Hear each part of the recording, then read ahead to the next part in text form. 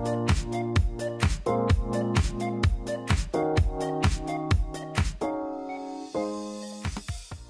what's up guys, Aditya Prakash here, and in this video I'll be showing you guys how to root Coolpad Note 3 without PC in just simple one click. So before getting started, just be sure to hit that like button, and with that being said, let's get started.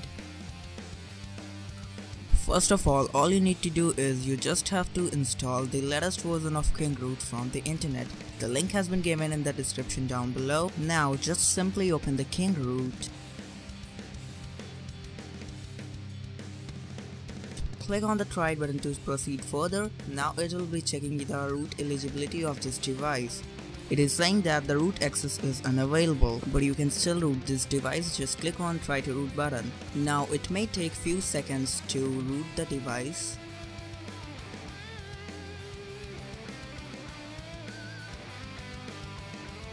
So according to King Root, the device has been rooted. And now we are going to verify it using the root checker.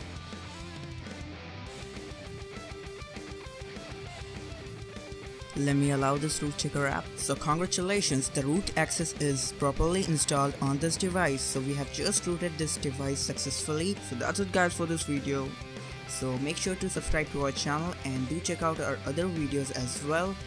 So this was Aditya Prakash signing off from MyInstantSearch tutorials.